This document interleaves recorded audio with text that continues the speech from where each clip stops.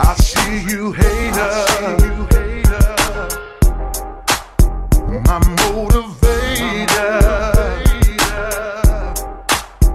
Y'all make me greater. Yeah.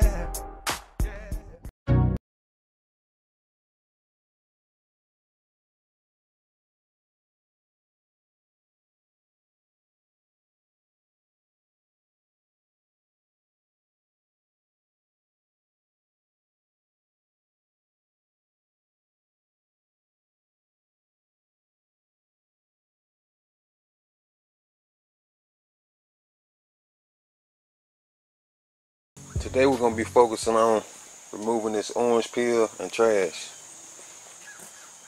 As you can see, I'm not painting no real paint booth, so I'm going to get trash. Let me see if I can get a shot of the orange peel. There you go. See the orange peel there? Also trash nibs.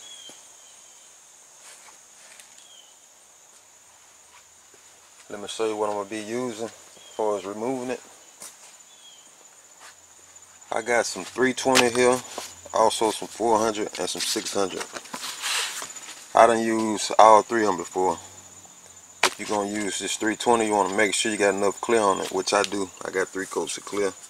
It cuts a lot faster than 400 and 600. But I think I'm just going to go with the 600 today. And I got a rigid block and a flex block. Let me get my water up here. I got some soapy water. I'm just going to drop my blocks in my water and a piece of 600. Let it soak up for a minute, then we'll get started. I think we're going to start back here. I got some good light. And I can show you the orange peel a lot better. Man, it's not picking up. Okay, there you go. You can see this orange peel. The reason why it's called orange peel because it looks like a peel of an orange. I got my 600 wrapped around my block. I'm just going to go in the X pattern, knocking it down. I'm just going to lightly hit it for now, and I'm going to show you once I wipe it and it dry up, you'll be able to see the orange peel a lot better. So let me do that.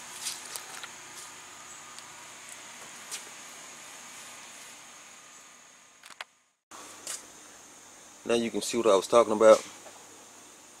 You can see it a lot clearer now since I done lightly sanded the top of it. I don't care what kind of paint booth you got or whatever, you're going to have orange peel in your paint. So even though once I flow coat, there's still going to be some orange peel, but after the flow coat, I'm going to sand it back down and cut and buff, so this should get it real smooth. So I'm just going to continue. See this area here? That area there flat. I'm going to get it down like this all on the surface. So let me take care of that.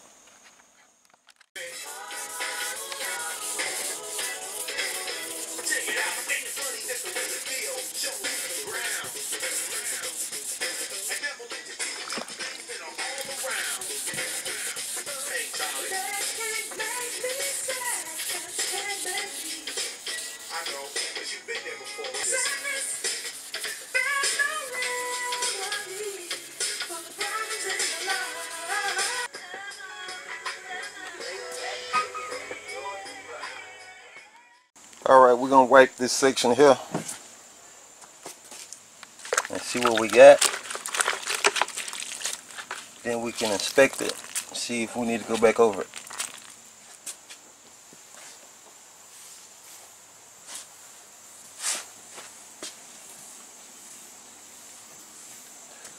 We'll let it dry up also.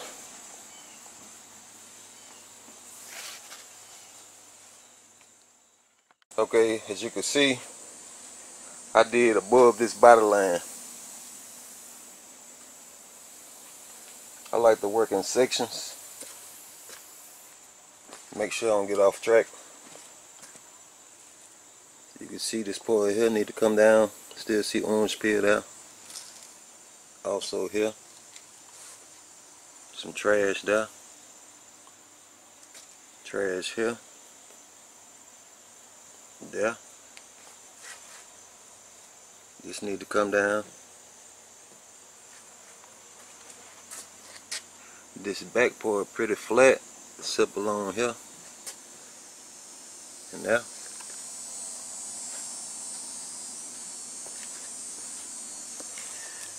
This trash here, ain't nothing I can do about that, because it happened during the candy process. And if you get trash in that, the candy just keep building on top of it, and it just have little dark spots. But you're not gonna be able to see it really unless you're looking real hard. So I'm gonna bring all this down some more. Then I'll probably move to another section. I like to break it down, work in sections, because if you try to do the whole car, it could overwhelm you. I probably come and do this part here. But I'm gonna go on and take care of this part back here first.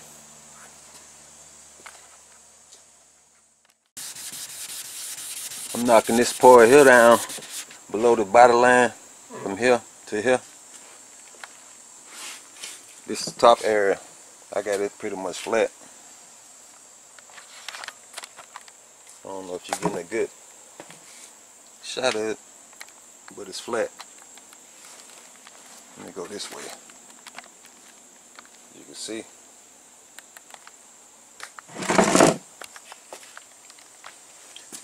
The benefits of flow coating, it's a lot of reasons. For one, you get more protection on your paint because you put more coats of clear on it.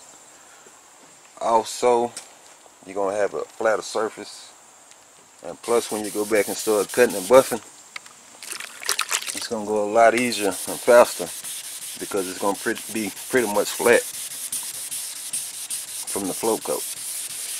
So you pretty much can start with something like 2,500 or 2,000 when you start cutting and buffing.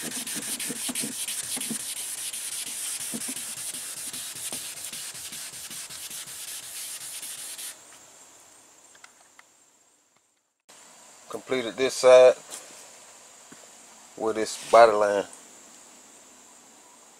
I'm going to take you around front. We're going to start on the section up there because there's a lot of trash up here. Alright, you can see the trash here. Also the orange peel. On these vertical areas, you're not going to get much trash because the trash is going to fall straight down and miss it. It's mainly going to be on these flat areas.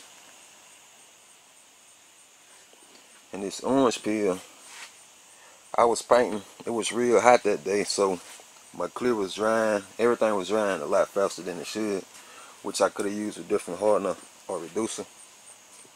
But when I flow coat it, I'm going to try to paint early in the morning before it gets too hot. So let's knock this down flat like I did that back section. I'm going to be using my soft block, my flex block,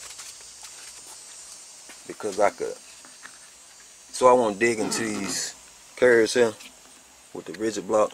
It'll flex with the surface. So I'll wrap my sandpaper around it and use it. Got this top section here done. Now I just work my way all the way around the car, knocking it on out. Might just do this area here. I just finished up doing the entire car for sanding the exterior part of it. I done started on doing the edges by hand. I started on the other side. I'm going to take you over here and show you. Got to do it around here. You want to make sure you get all that glossy finish. You want to dull it off, because if you don't, the clear will not bond to it. It'll just peel off in the long run. That's what I'm doing right now. Then I'll probably go back and remask some of the areas, like inside this jam here.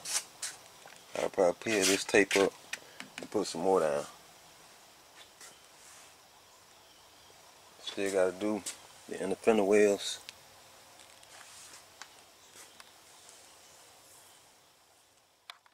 I think I done finished up sanding.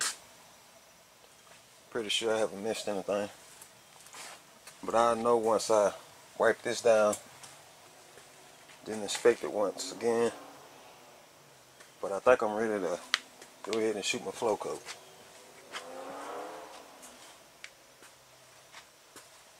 I'll be wiping this down with some fresh water.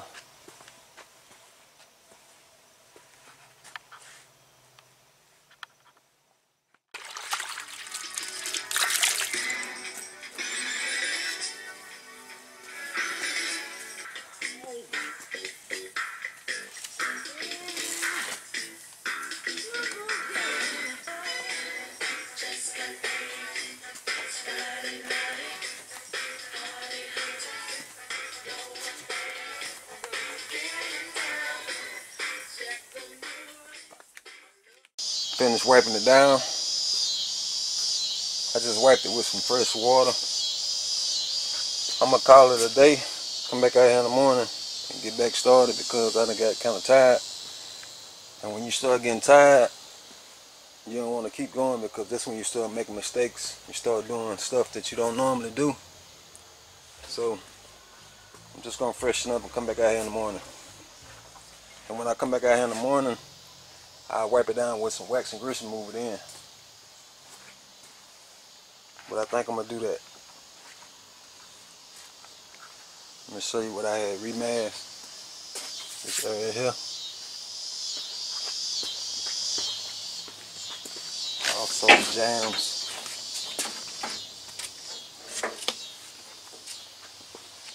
Back here.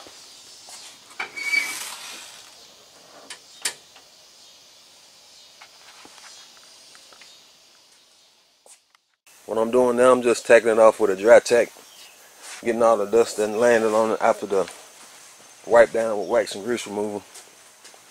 Just right before the flow coat.